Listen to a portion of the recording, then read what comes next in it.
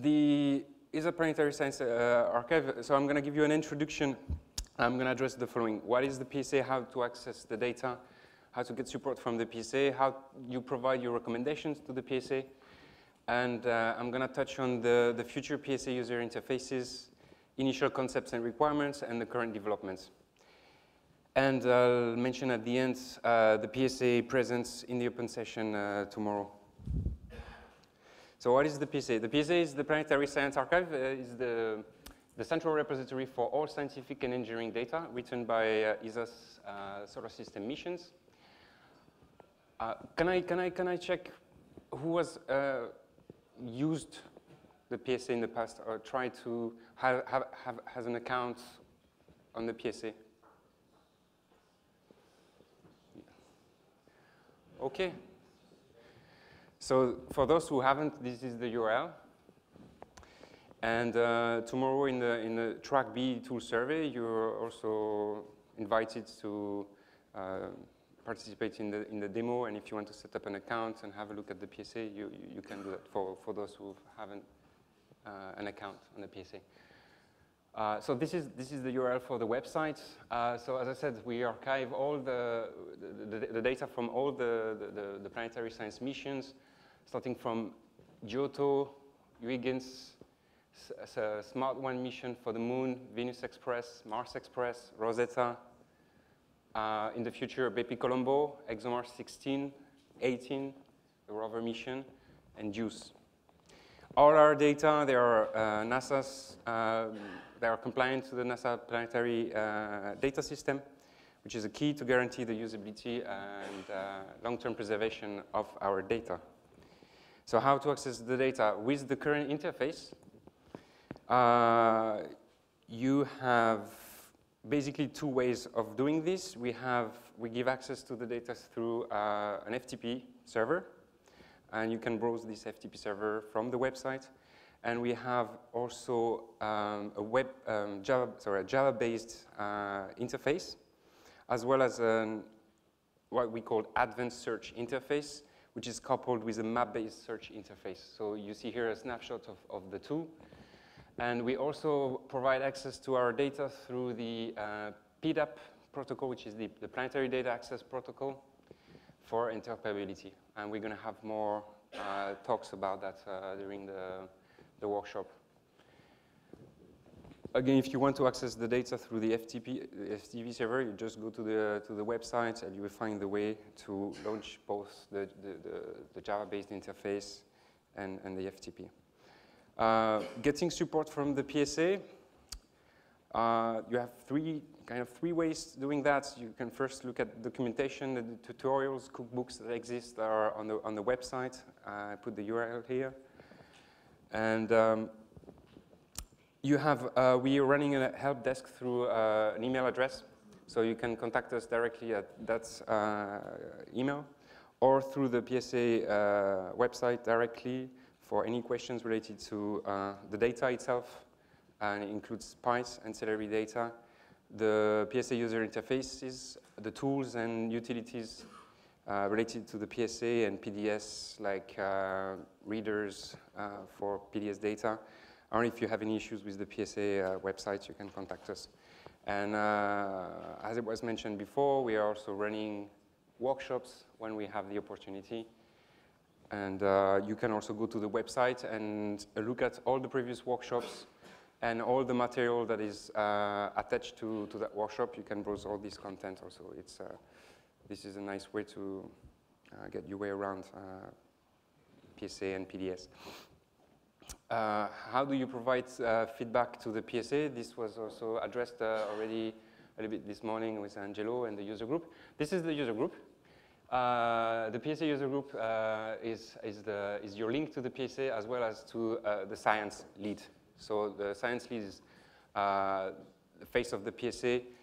Generally, we attend most of the scientific conference, whether it's in Europe or in the US. We try to stay in touch with the communities through these channels.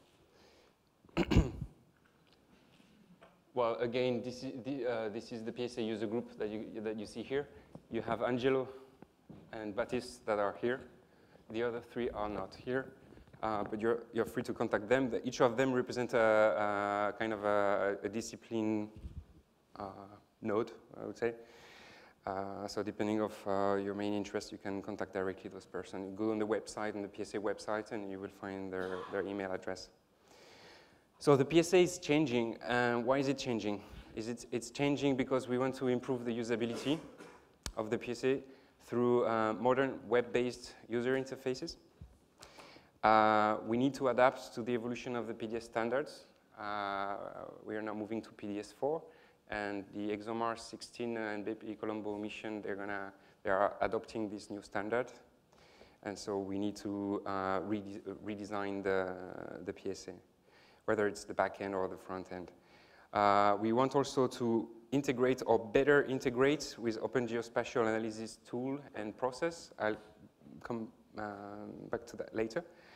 And what we want is to enable the development of added value services from the community. And I will explain also how we want to achieve that. So here are a few key concepts and features for the next PSA interfaces. We want an intuitive navigation, and we came up with this concept that is quite familiar if you're used to browse the internet, and it's called faceted-based search mechanism. If you go and use, let's say, for example, Amazon or your order book, any kind of data store, they provide this kind of drilling mechanism where you can start a search and then refine your search. So that's something that we would like to implement in the future. We also want to improve the user interface. We want to have a Google-type search. We would be like kind of auto-suggest text-based search to get new users easily started with using the interface. Implementing Mars, for example, and you already have a pre-selection of results that might be of interest for people, and then you can refine your search. But the main focus is going to be on the map interface. So I'm going to show you a mock-up of this new interface in a minute. This new interface will include added value services as much as we can. Interoperability is also key. We want to be able to search and retrieve data from external data holdings, supporting PDAP, EP and TAP. We want also to give the possibility of exporting data to other tools through protocols like SAMP or to commonly used formats for data usability and data access. So how the user interface and web services will fit into a typical GIS user workflow. So this is a diagram that illustrates how a typical GIS user would work. So it does its analysis with, please remind me of the time because I... You have 2 minutes. All right. So here you have the user, does his analysis with GIS software that is going to be presented tomorrow in the hands-on ArcGIS, QuantumGIS. Those software, they connect to OGC web services. So you can connect to external existing Planetary OGC web services, and the PSA will also implement and serve these protocols.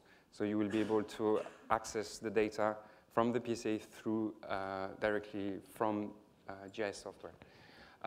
The PSA web map user interface will allow you to export data in GIS-ready format and import data in the interface. From the interface itself, the web interface, you will be able to also connect to external OGC web services.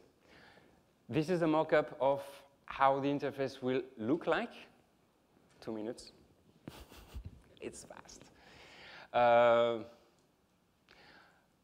On the left side, you see the faceted search filter panel that I just mentioned. There will be work in terms of doing some classifications and facilitating the drilling of the content for a user.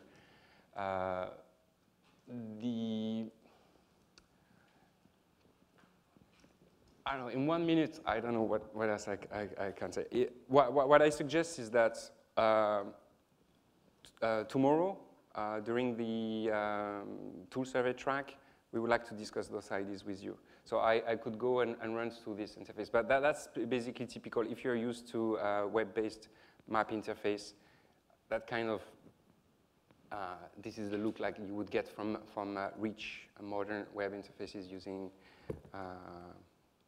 modern open source JavaScript, leaflet kind of thing, framework.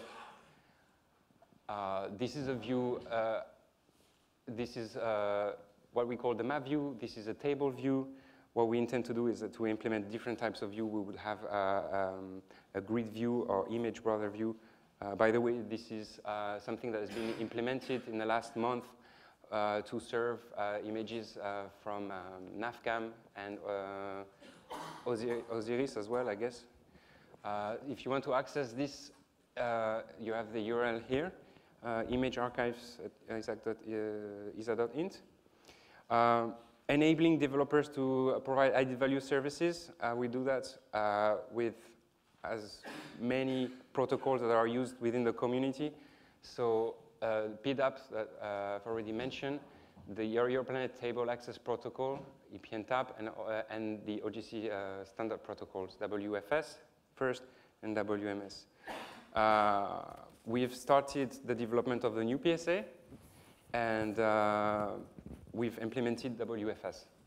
So all the metadata are available through this WFS protocol with the following layers. So if you're, this is kind of technical, but if you're a bit familiar with PDS4, there is the concept of bundle, which is the equivalent of dataset, collection, products. Those are going to be layers of this WFS protocol. Quickly to mention our involvement and commitment to the IPDA and international cooperation. Archiving experts from major countries involved in planetary exploration formed this International Planetary Data Alliance. And one of the main objectives of this group is to develop recommendations to standardize planetary data archiving globally. And we're going to have a presentation on the IPDA later during the workshop on the third day by Dan. So I skip through that and go to the last slide, which is about presentation at the PSA at the open session. Again, I didn't have much time to run through the concept for the new interface. But if you've never used the PSA and you want to get an overview of the existing PSA, please go to track B and you will get a demo from archive scientists from Rosetta and Mars Express, Venus Express. If you're interested also in this type of data, you can ask questions related to that. If you're interested in the future PSA, you want to discuss ideas and concepts, also feel free to join the track.